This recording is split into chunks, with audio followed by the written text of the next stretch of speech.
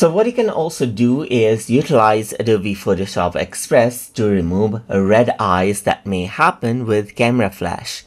So to do that, I'm going to go around under pixel library right here, and then I'm going to go around under my desktop right here where I have some images for red eye of a pet and a person.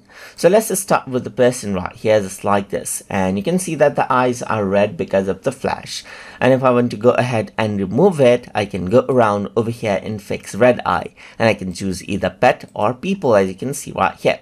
So let's just select people and then just click right here, and then it detects out the edges right here just like this and then corrects it out. Similarly, click right here and it fixes out the red eye, and this is the before and after. As you can see right here, it fixes out the red eye and it becomes proper right here just like this. Similarly, let me just go around, and I'm not going to save this, and I'm going to go around over here onto this particular cat right here. So this is a pet red eye, as you can see right here. So I can go around over here on the red eye section and then select out pet right here just like this. So let's just go around, select out pet, and then if I were to go around and click, now what happens is that I can simply go around and correct it out, as you can see right here, and the pet red eye has been corrected around over here just like this as well.